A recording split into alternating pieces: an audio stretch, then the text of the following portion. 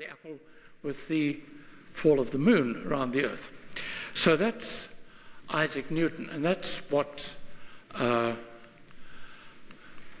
going to be talking about, mathematical pebbles, in the next couple of lectures.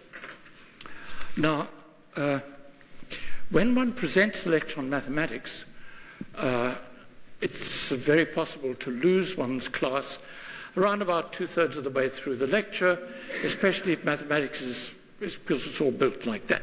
So the psychologists tell us that if you draw a graph of the concentration level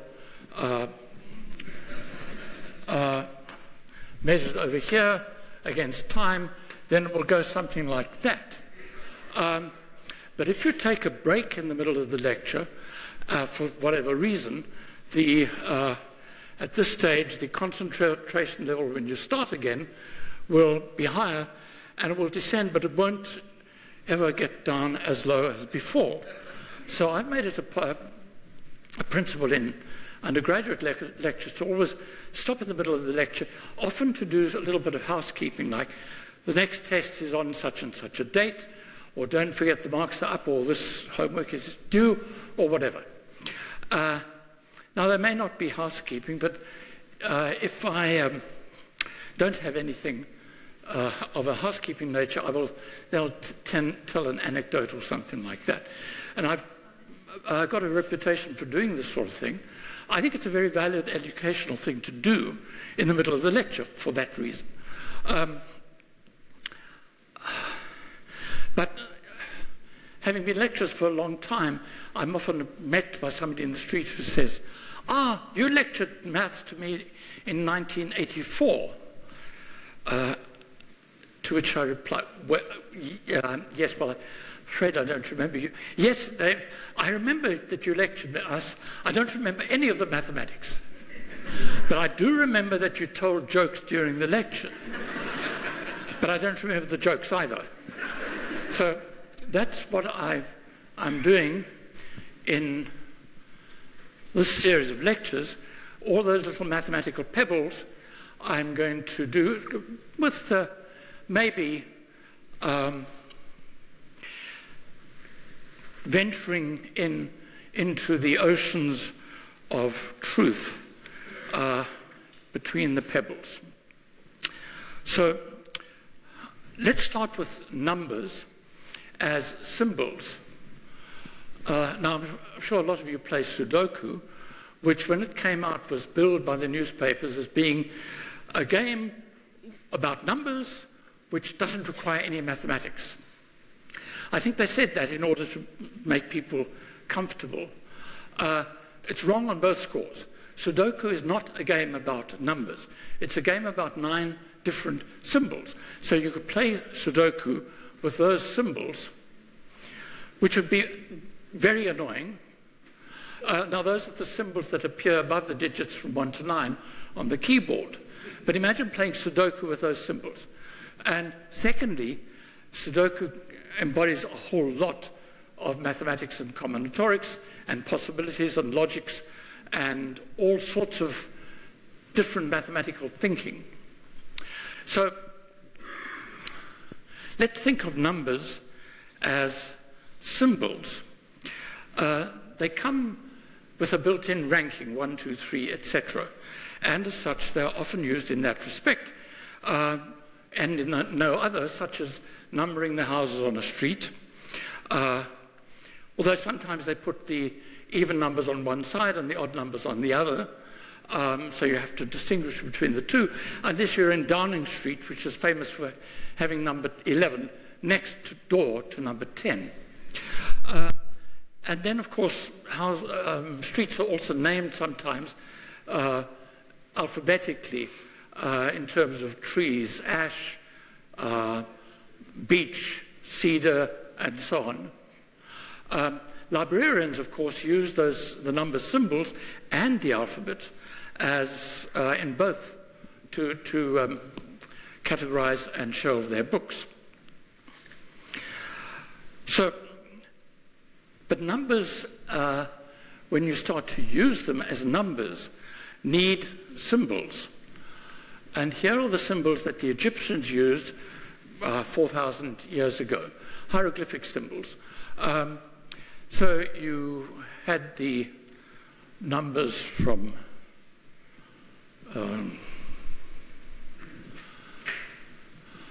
1 just a vertical stroke, 10 a heel bone, 1,000,000 is a man in astonishment at such a large number. And if you wanted to make numbers, you just strung them together. It didn't have to be in any order, you just strung numbers together. So if you have those numbers as symbols, that works very well. The Greeks and the Hebrews used their alphabets for numbers. So here you have the alphabets, the Greek alphabet and the Hebrew alphabet, which are very closely related, probably because they came from a Phoenician origin. But the Greeks would use the alphabet, alpha, beta, gamma, delta, those letters to represent the numbers 1, 2, 3, 4. So you had a built-in order of the alphabet. And the Hebrew alphabet, Aleph, Beth, Gimel, etc. That's fine. And what you do there, again, is string the numbers together, and there are other little variations that you use. But then you run out of numbers. You see, when you passed 1,000, now you need to invent more symbols, and it gets more complicated that way. Well, the Romans used a system which everybody thinks is alphabetical, but it's actually not. The Romans used symbol, the vertical line for 1. The V was half of a 10, and the X for 10 doesn't stand for any Latin letter, it's just the symbol. Then you have C for 100, well, happens to be the same letter as the beginning of centum for 100 in Latin. A D for 500, and everybody would think that they use an M for 1,000,000, for 1,000 at least, which is not true. The Romans did not use M. That was a medieval or much later use. The Romans used a symbol which looked like a sideways 8 almost, and half of that symbol was a D, which is what they used for 500. So just to demonstrate what the Romans did, here is a Roman pocket calculator for anybody who had a pocket in their togas. It's made of metal, about the size of a little bar of chocolate, and here you see the symbols. One that's a bit obscure, but that's 10, 100. That's the symbol for 1,000. And then 10,000, and then 10,000, 100,000, and 1,000,000. Quite a good system. And by the way, the Romans also worked with fractions, and these little beads sliding up and down on the abacus are used for fractions, mainly twelfths. So that's the Roman system, which was actually quite effective.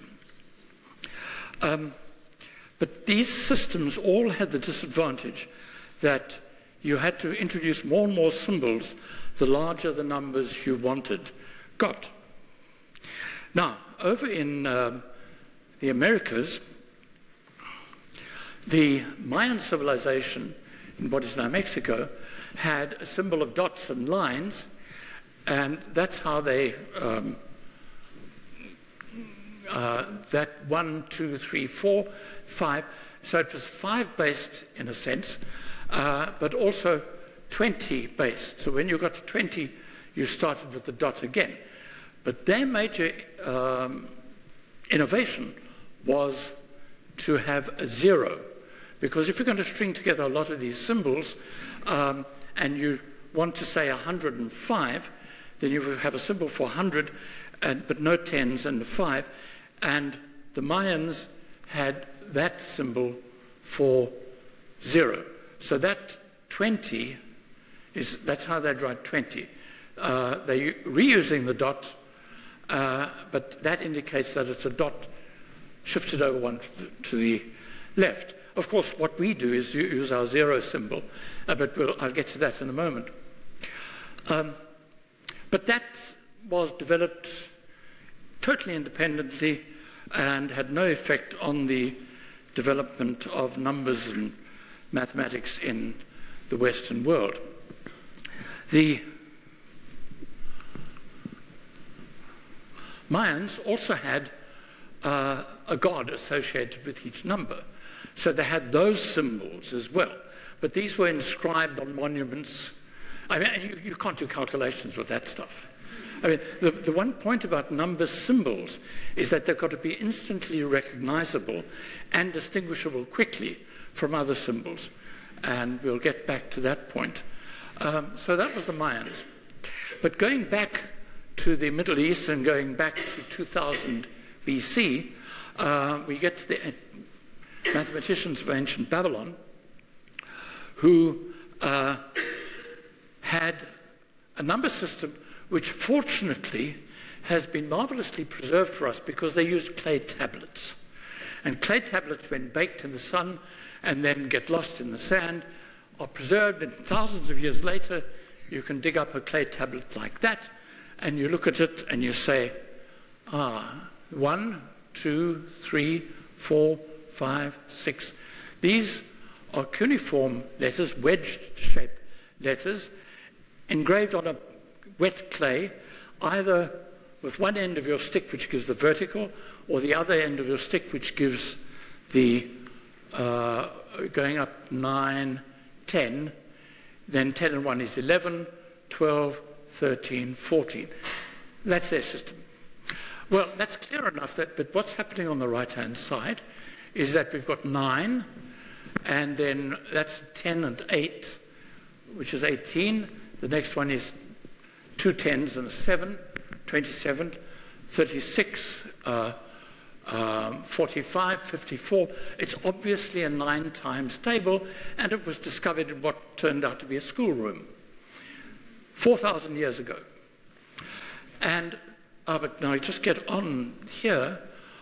9 6s are 54, 9 7s are 3. That means 60 with a space. And they used a base 60 system. And so it goes on from there to 9 8s are 63, 6 and 10 and 2, 72, 81, and so on, until you get to 9 14s, 126. Well, there's the other side of the same tablet. It just goes on. But you can see how that gets very jumbled. They're not easy numbers to recognize. Well, it may be that some inexperienced school kid 4,000 years ago was responsible for making that tablet, but you can read the numbers off it quite easily. Here, more systematically, are the numbers up to 50. But the point about these numbers is, if you looked at that one and that one, without my having told you that that's 49 and 58, you would actually have difficulty in,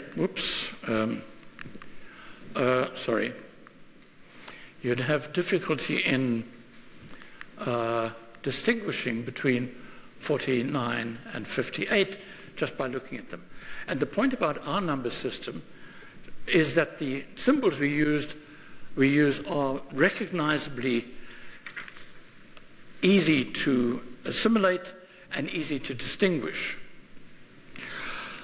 So our system, using just 9 digits and a 0 system, comes from India originally and is often referred to as the Hindu-Arabic system.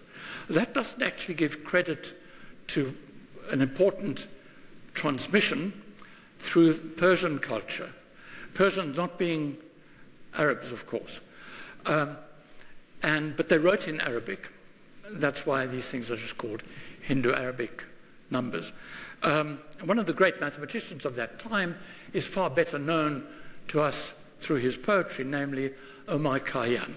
He was a very important mathematician of old Persia.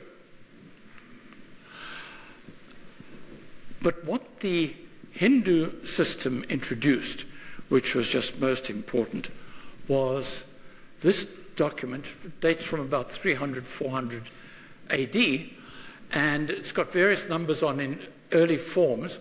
I don't know what it all means, but this one over here, that's a 0 as a placeholder. So as a placeholder, the 0 was introduced to separate the numbers on either side.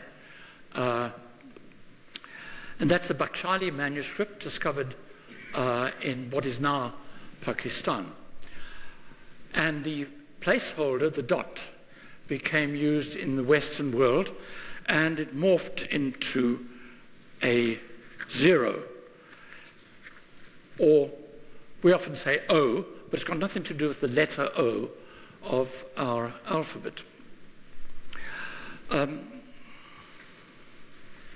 But the point is that the Hindu-Arabic system had just these 9 symbols, plus the 0 is 10, and could represent any number as long as you used the place value system. And that's what we use today. And it's very effective in recording numbers and also in doing calculations. So let's talk a bit about the numbers. The 0, first of all. The English regard the number system, which we call the natural numbers, as beginning with 1, 1, 2, 3. The French, for some reason, regard natural numbers as beginning with 0. The concept of 0 as a number is not the same as the concept of the symbol 0 used in number systems. 0 as a number used in arithmetic was discussed by the Indian mathematician Brahmagupta in about 700 AD. And he was the first to discuss 0 as a number in algebra and arithmetic, including the danger of division by 0, which I won't go into at this stage. We call the 0 is an Arabic word, or comes from an Arabic word, which means like cipher, which means something of no consequence. We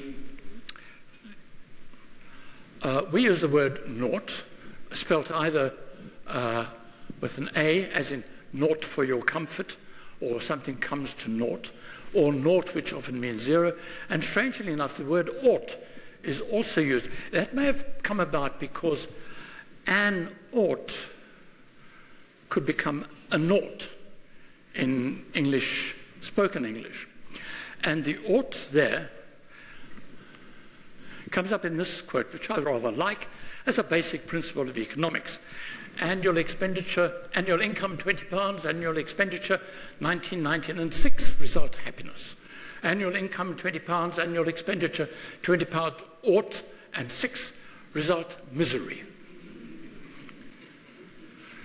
Mr. Micawber, Dickens, David Copperfield, although Mr. Micawber was absolutely hopeless at economics, as we know from the stories. Let's say something about, I guess it's 57 years since we moved away from pounds, shillings and pence, but I hope I don't have to explain what those things mean to this particular audience.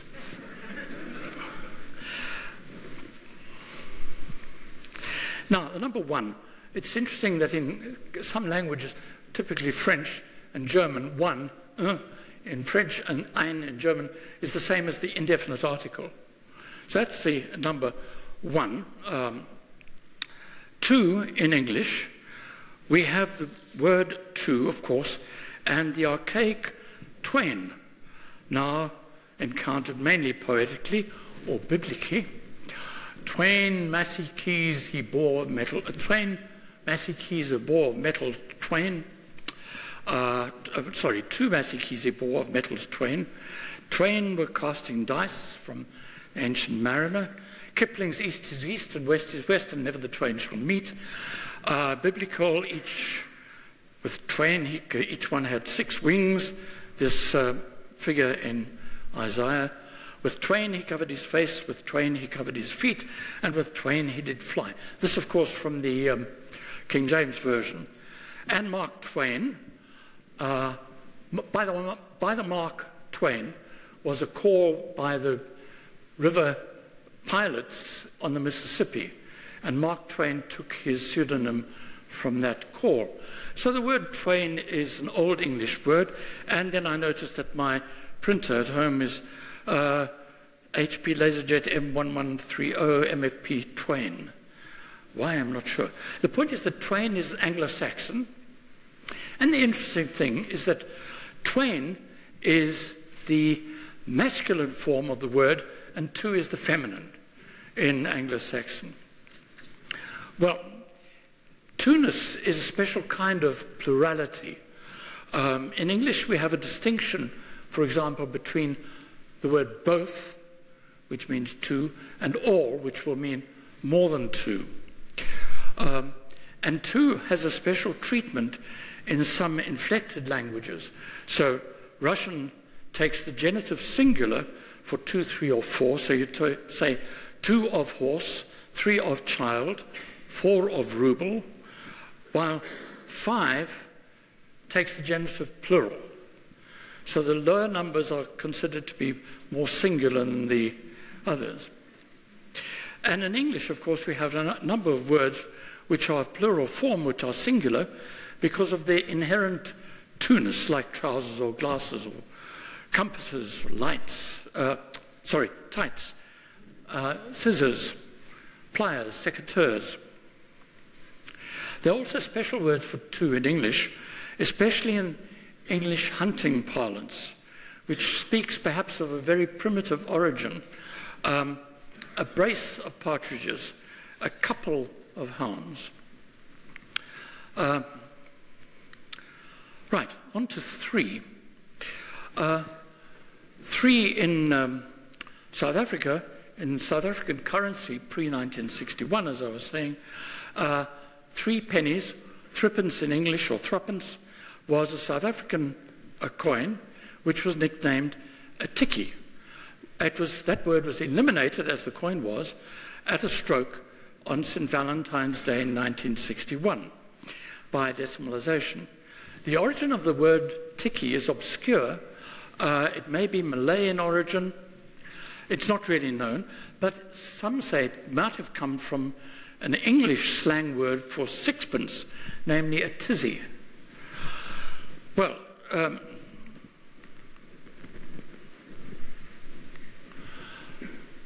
I wanted to put this picture up of a very well-known maths teacher, Tiki Diago, who bore a striking resemblance to a famous clown of Boswell's circus, whose name was Tiki.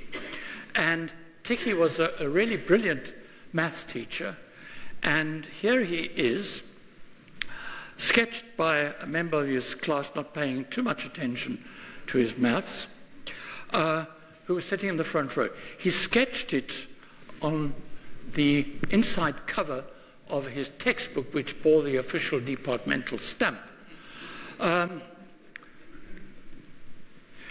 Ronbosch Boys High, the name known today, Zapiro. And that's such a lovely cartoon. For anybody who knew Tiki, you just recognize that immediately.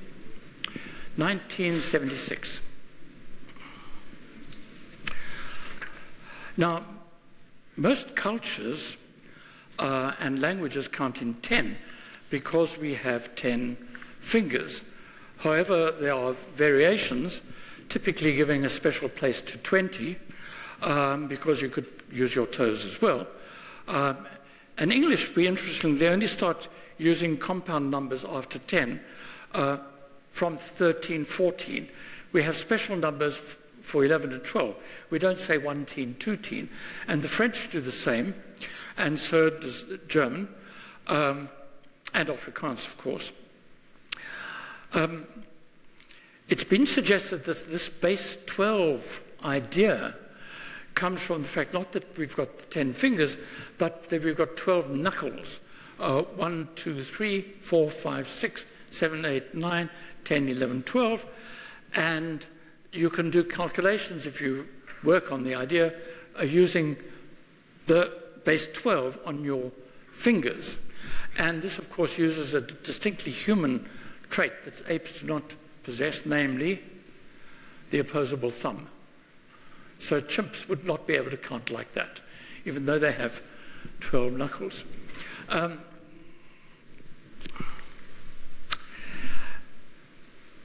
So some languages have special words for 11 and 12, as I mentioned, French, German, Afrikaans.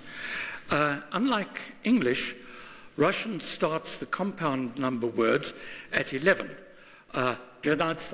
which means 2 on 10,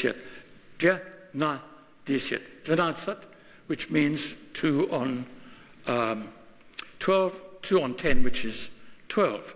And interestingly enough, when they say 12, they are using the feminine form of 2 in the Russian language.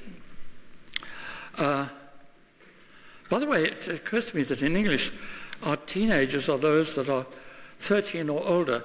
I've never been able to work out what happens in other languages. I looked up teenager in a French dictionary, didn't find a word for teenager except an explanation that it was children over the age of 12.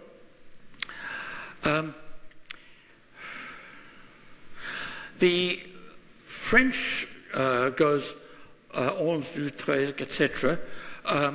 Then it becomes logical after they get to 20, but then French becomes totally illogical again when they get after 60, because 70 is 60, 10, and 19 and 80 is 80, which means 4 20s.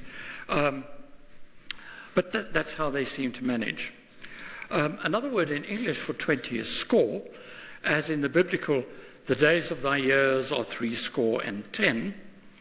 The word is often misused by journalists. Have you ever noticed? They will say, scores of people flocked to the beaches on Boxing Day. They don't mean, 20 or 40. Score is 20. In Latin, 20 was viginti, and curiously, 19 was unde viginti, 1 less than 20. But then the Romans had this curious system of counting. The Ides of March would be on the 15th, and then the day before would be called the day before the Ides of March. So 1 day, 2 days, 3 days, 4 days before the Ides of March. The calendar was complicated that way.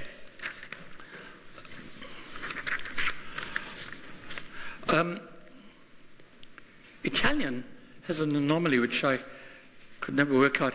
In Italian, the quattrocento, which is what the art people use, means 400. But they don't mean 400, they mean 1400, namely 15th century. American counting is a little different from English. We say 102 and they say 102.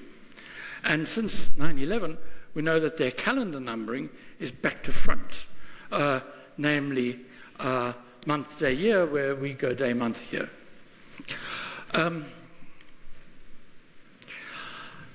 Here's a numbering system that I really like. It comes, if you want to get to sleep and count sheep, this is the numbering system you should use because it was used by shepherds in Cumbria, the north of England. Yan, Tan, Tethera, Methera, Pimp. Sethera, Lethera, Hovera, Dovera, Dick. It's interesting, the etymologists can have great fun with this because the word for 5, Pimp, is etymologically connected with fünf or 5 even in the German, whereas Dick seems to be related to Decem, 10. But let's look at the Hovera, Dovera, Dick, 8, 9, 10. In another dialect, that would be hickory, dickory, dock. The mouse ran up the clock. The clock struck 1, the mouse came down, hickory, dickory, dock. Nice little poem, which I believe is the first limerick when you think of it. But while I'm talking about nursery rhymes, here's something not quite relevant. Another nursery rhyme that's got a hidden mathematical and numerical context is Little Miss Muffet. Here she is in a famous painting by Millet, sat on a tuffet, eating her curds and whey. And she's sitting here, it's not really distinctly drawn, a tuffet here, sort of a mound of grass. And that's what is often referred to in OP's, the famous OP dictionary of children's nursery rhymes. They say a tuffet was a tuft of grass. Well, it wasn't actually. If you look up old uses of English, a tuffet was a 4-gallon container, which is just sort of the right thing for sitting on. But let's get back to that Cumbrian numbering system, because it goes on from there to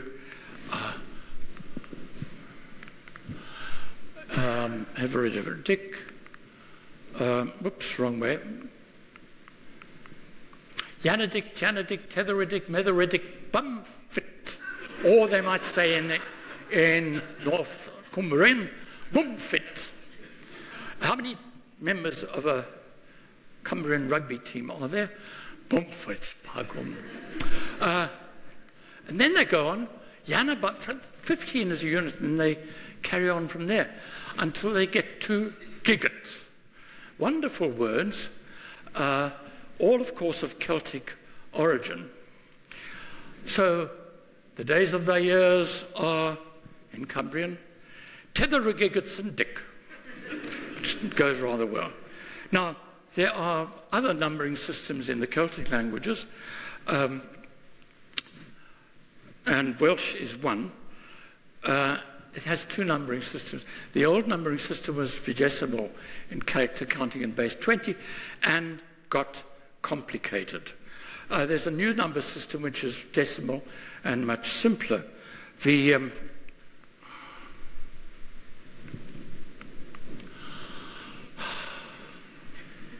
That's 99 in the old Welsh system. It's actually where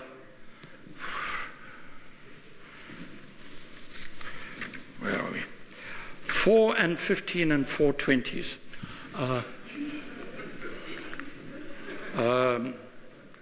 4 and 15, rather like Bumfit in Cumbrian, Celtic of course, and 4 20s and 4 20, 99. But that's not the way to count, really. It's just too complicated. What is of interest, I think, is that Celtic numbering systems must have been all over England.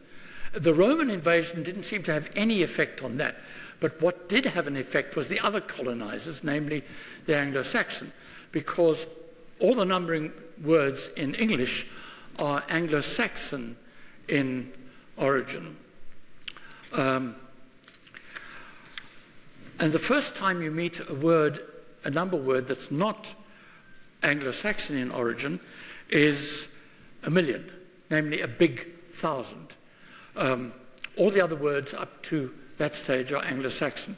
But there is one exception which is interesting, and that's not in the numbers which we call cardinal numbers, but in the ordinal numbers. First, second, third, fourth, fifth. Second is Latin in origin. First, third, fourth, fifth, sixth, seventh, etc. are all Anglo-Saxon in origin.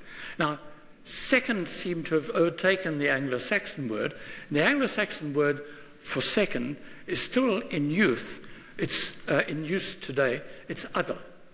So we say on the other hand, on the one hand, on the other hand. Or we say the other woman. Or we say every other day, which means every second day. So, but of all languages with counting words, Asian languages such as Chinese are most efficient. Here are the Chinese words for, I'm not going to try to pronounce them, sorry, because They have all sorts of intonations and things like that. But there you have 1, 2, 3, 4, 5, 6, 7, 8, 9, all single-syllable words, and all quite distinguishable in sound. And then you have the multipliers 10, 100, 1,000, and 10,000. So 9247 becomes 9 times 10,000, 2 times 1,000, 5 times 100, 4 times 10, and key is 7. And that's a very efficient and easily learnable system, and you string numbers together like that.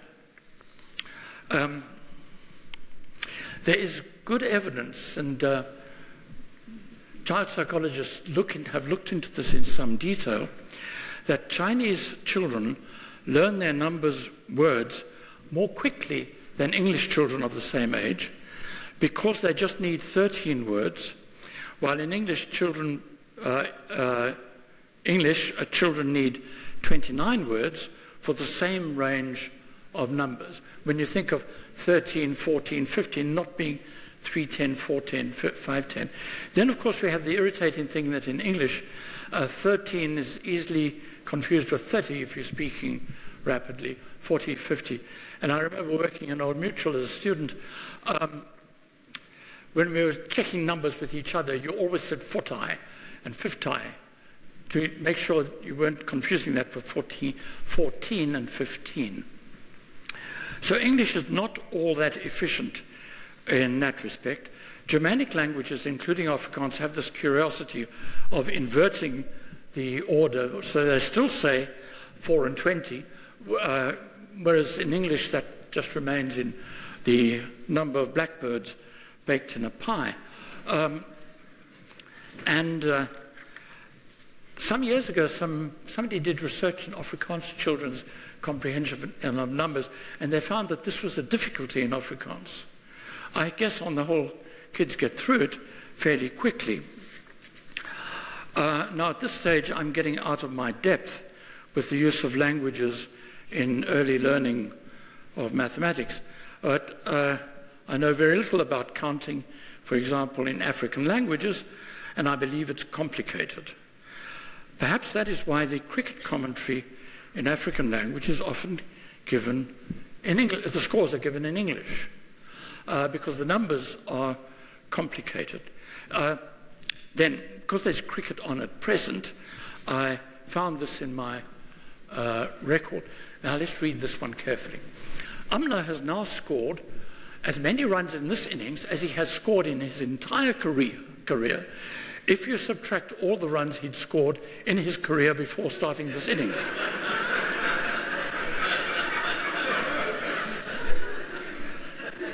How true that is.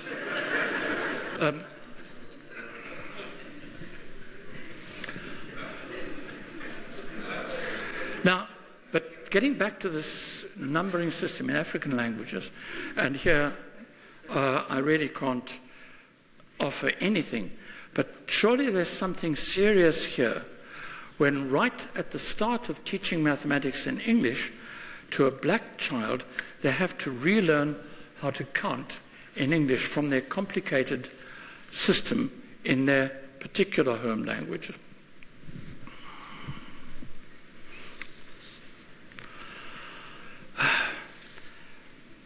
Now, numbers.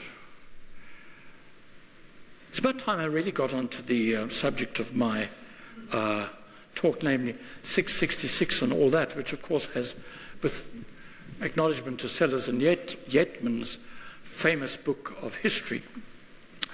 But in the Bible, you can find lots of references to numbers. So let's have a look at the book of Genesis, which is full of this sort of thing. Whoops, no, not that one. Genesis. Enoch lived 65 years and begat Methuselah, and Enoch walked with, etc. All these very detailed numeration systems given setting out the generations of Enoch, Methuselah, Lamech, and Noah. Methuselah was Lamech's father and Noah's grandfather. And if you work out those numbers, and as I say, Methuselah lived to 969 years and he died. Well, and if you work out the numbers in which he died, it turns out that Methuselah died in the year of the flood. Lamech had died earlier, his father. So why was Methuselah not taken into the ark? Well, it's suggested, it may be because Methuselah was rather getting on a bit.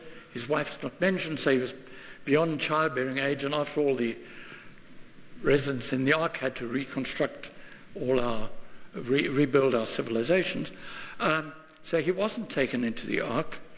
There were 8 on the ark: Noah, his 3 sons, Shem, Ham, and Japheth, and their wives, and Noah's wife, all of whom are not named.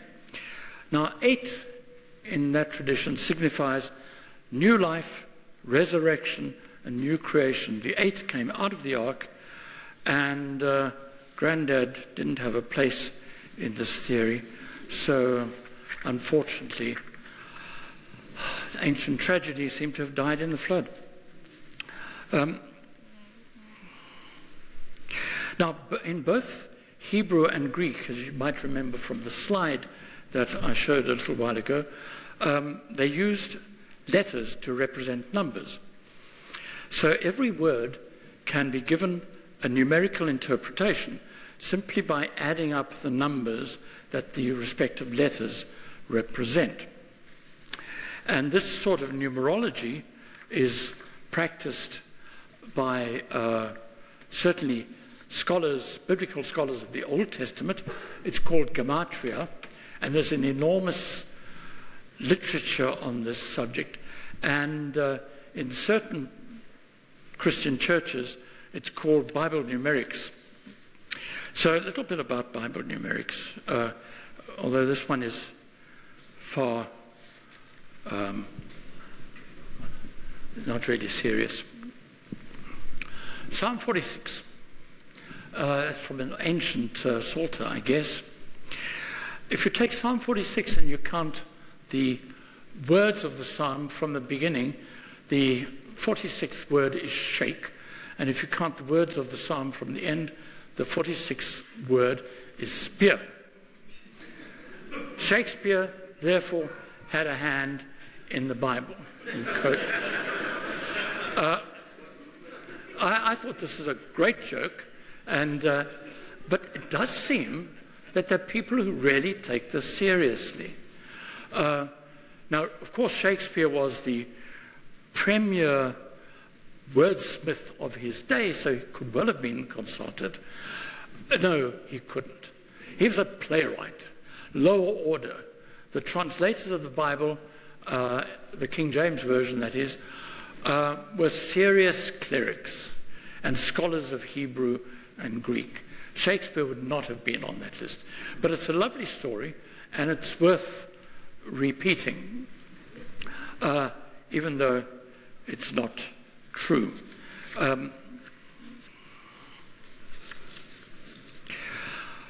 Well, then we get on, of course, 666.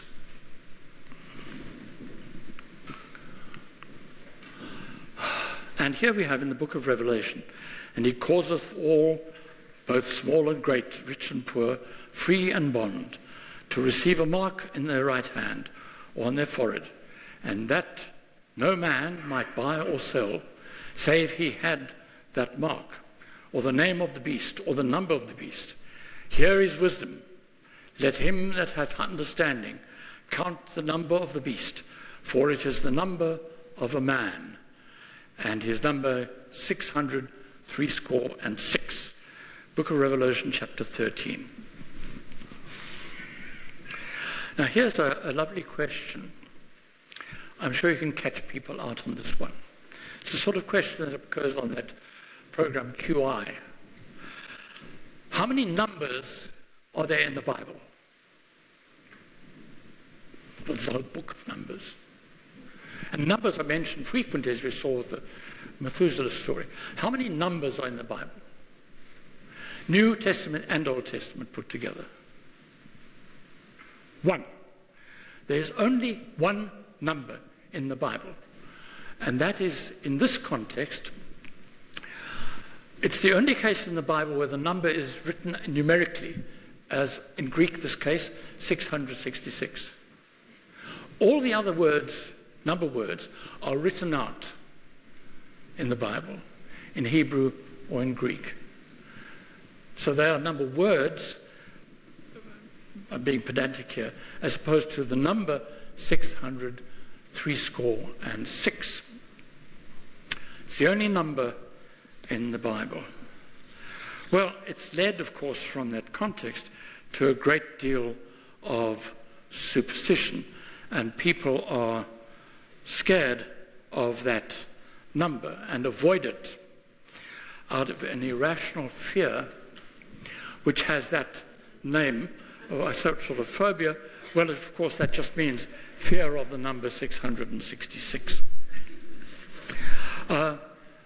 And a couple who were Ronald Reagan and his wife Nancy, when they moved out of the White House after his term as president, took a house and they discovered that the house was in Bel Air and was number 666 St. Cloud Road.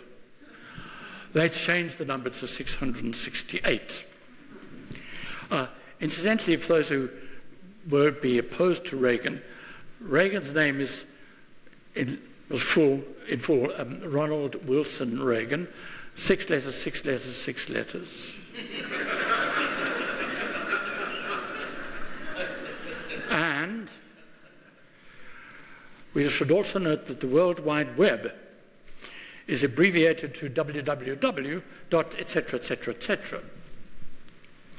In the W, it doesn't exist in the Hebrew alphabet, but in Hebrew it would be written with the 6th letter of the alphabet, Vav.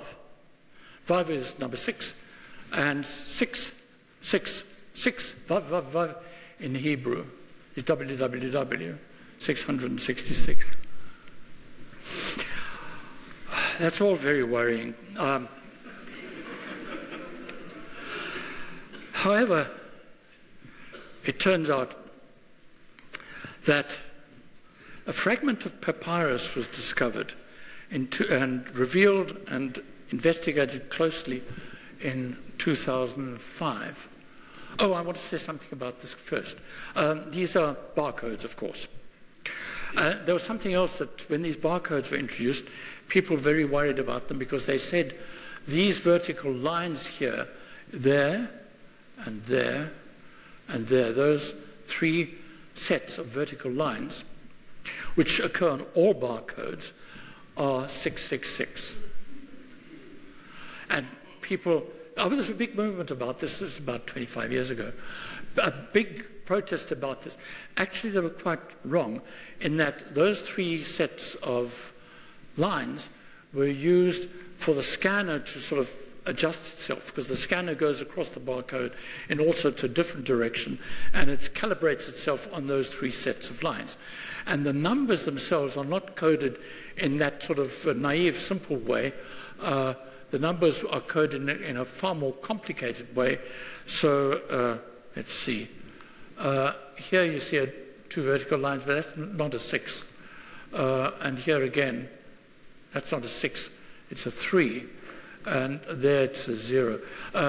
So the story that this barcodes, the number of the beast on all the products you were using, was biblically forbidden, was promoted, but to no effect. We've got barcodes with us now. However, it was discovered that maybe everybody was wrong.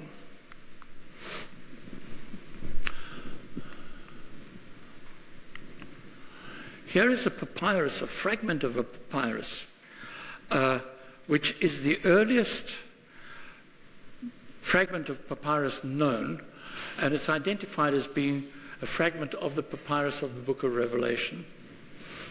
And it happens to be that this piece, there are more fragments in the collection in, I think, Oxford University. There are more fragments there, but this particular one has got the number of the beast on it. And here it is. Whoops. Sorry. There it is. Chi, the Greek letter meaning 600, and that's the letter sun P, which is an archaic Greek letter for 6, but in the middle, that's iota, which is 10. So, in that fragment of the papyrus of the Book of Revelation, the number was 616, not 66, not 666. So the 666 could well be just a misunderstanding or a transcription error somehow or other. There have been various attempts at interpreting what 666 could mean. It's popularly said that it's Nero. Well, you've got two options. You could either use the Latin form of the name Nero or the Greek form Neron and use the counting system to add up to 666. And Nero, of course, was pretty nasty to Christians, so it's a good guess that he was regarded as beastly. However, many scholars say that the numbers can't represent Nero. But in either case, it looks like 666 as a number has got actually an undeserved reputation. 50 less 616 should be the number to worry about, but nobody does. And so on that, I think it's time to stop. Thank you.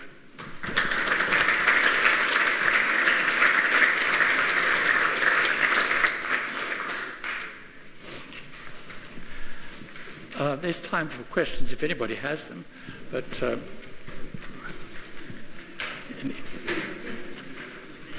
Celtic numbering system, those words, are they related to brands and types of sheep? I don't know, to be quite honest. I don't think so. They might be names of different breeds of sheep. Well, I think the Celtic number systems, which you also find the words in Scotland and in Wales, and maybe so you get. I think there were. I've never seen any description of that as referring to the types of sheep. Yeah, sorry. Yeah. There's a film tomorrow, also with the title Mathematical Pebbles. Have you seen it? Oh, no, I haven't. I don't know what those movies are. I don't even know whether they just used my title, Mathematical Pebbles, and have put in a couple of things that they found somewhere. So tomorrow morning, there are 3 or 4 movies being shown, and under the heading of Mathematical Pebbles. I wasn't consulted even. I just discovered this the other day. But I'm sure they're going to be nice because they've got a very canny team collecting and checking the movies that they show.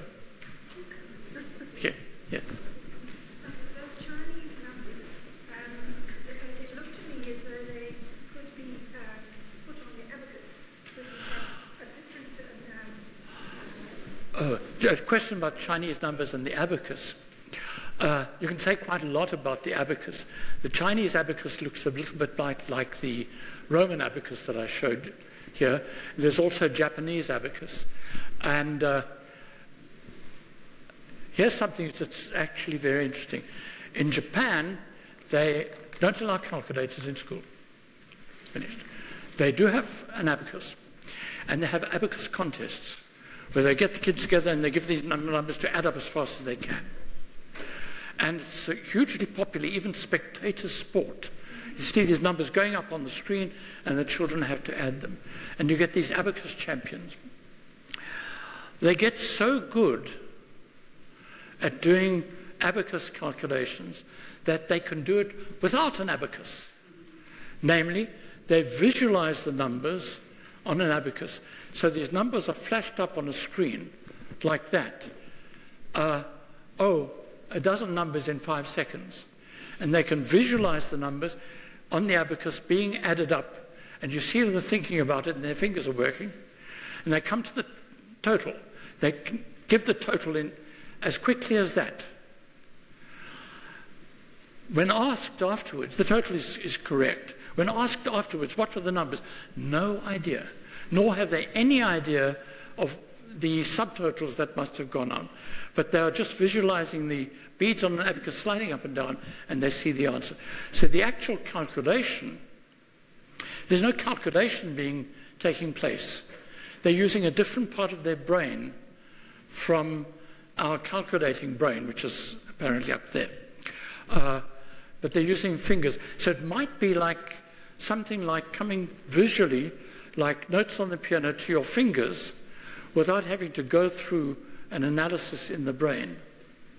But it's interesting that your brain up there is the same part of the brain that controls your fingers. It's a huge part of the brain that controls fingers. So it's fascinating how much is being investigated by neuropsychologists on numbers in the brain and how they are manipulated and how brain-damaged people can handle numbers but they can't handle words or something like that. But this is a whole different area. But there's a book that I referred to in the summer school blurb called The Number Sense, which is really very well worth reading. I wonder how many people are aware of the fact that there's no such thing as uninteresting numbers. Yes. You mean uninteresting whole numbers? Uninteresting whole numbers. There's no such thing as an uninteresting whole number. Well, because? If you could divide numbers into interesting numbers and uninteresting numbers, then if that could be a lowest uninteresting number. There would be a lowest uninteresting number, which by definition would be interesting. By the way, you were talking about positive numbers also, and you mean whole numbers. You see, that argument doesn't work with fractions. Because if you had a list of fractions, there might not be a lowest fraction.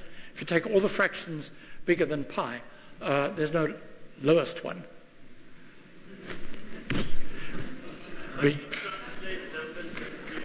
Sorry? Okay. Thanks very much. Stephen, do you want? How do you translate numbers into binary that computers use? Yes. Well, you successively divide them by 2. There's a